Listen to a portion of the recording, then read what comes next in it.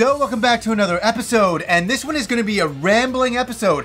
I'm going to talk about a lot of things. I'm going to talk about the Super Nintendo Classic, I'm going to talk about the Shenmue teaser, and a little bit about Sonic Mania, a little story I have about that. I'll start with the Sonic Mania stuff to begin with. I haven't played the game. I am going to play the game. That is going to happen. I've just been really busy with a lot of things going on. That is on my radar to do. But I have this funny story. I knew blast processing was back. The other day, I'm driving up this hill by my place with my wife. Huge, gigantic hill. And there's this skateboarder blasting down, man. This young guy. Must have been like 14, 15 years old.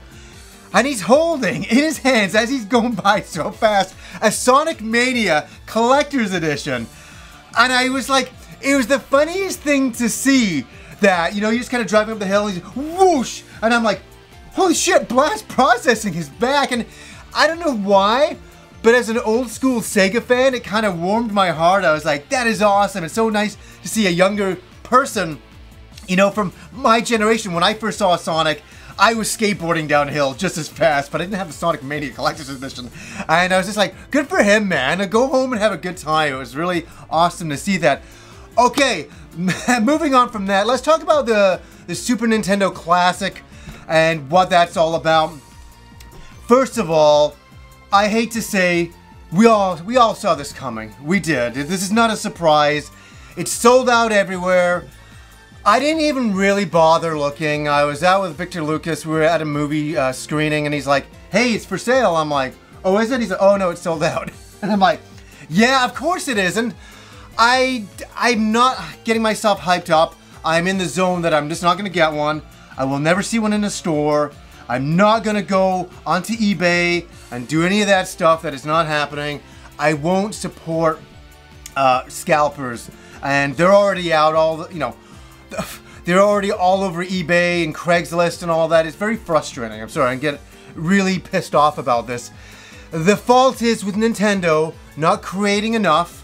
And I have heard from some sources that are quite reliable that it's going to be exactly like the NES Classic. It's going to be exactly like that. But we all knew that, didn't we?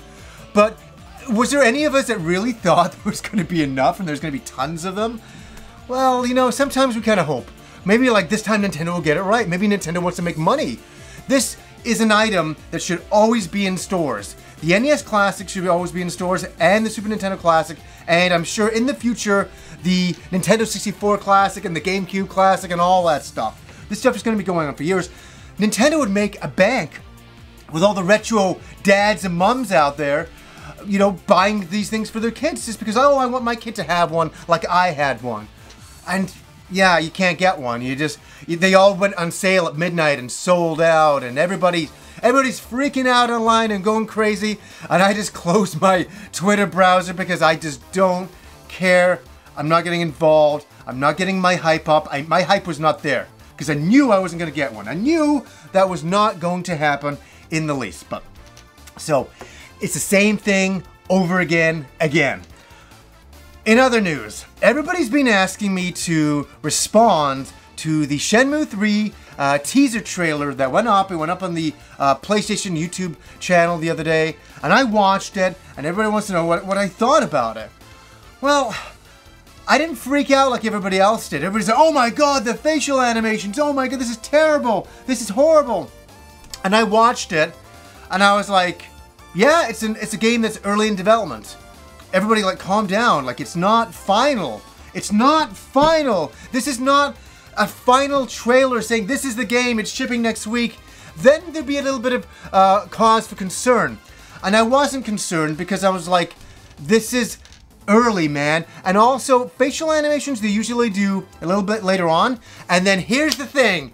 Yu Suzuki just responded and said, hey, this is early. We're going to fix all the facial animation. Calm down, everybody. You know, I was like, relax. And it's so funny in the video game community. And I'm the first to admit it. I react intensely. What the fuck is going on with things at times?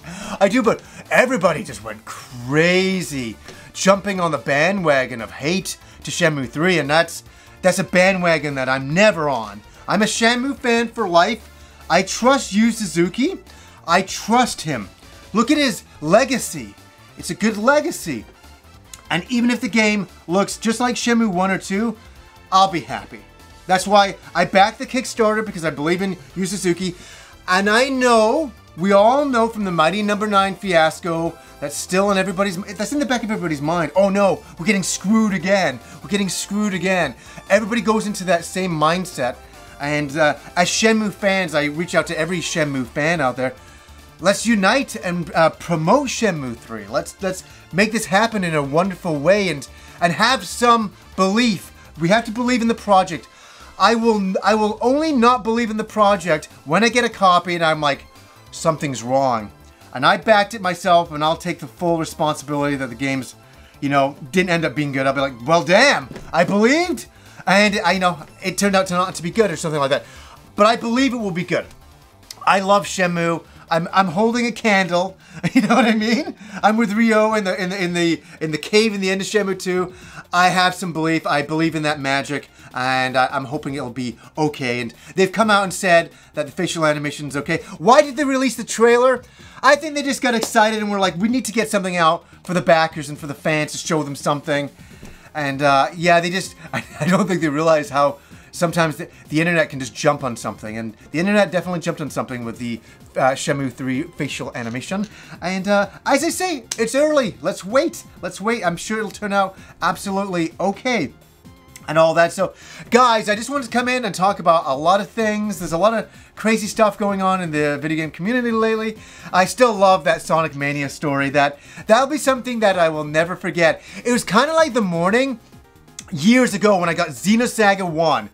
Okay, on the PlayStation 2, and I picked it up from EB, and I'm in my car, I'm at a stoplight, I've been driving on the highway, I stop at a stoplight, and I'm kind of opening my copy of the game. This is the weirdest thing ever, what a coincidence this is.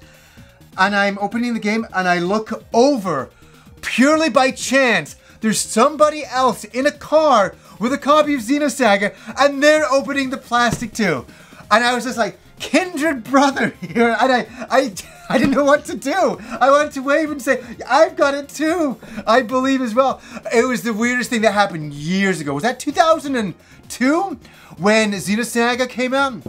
It must have been. And that reminded me of that story. You're like, kindred friend, you know, and you see them coming down the road and they have the same kind of passion for the hobby as you do. So anyways, guys, until next time.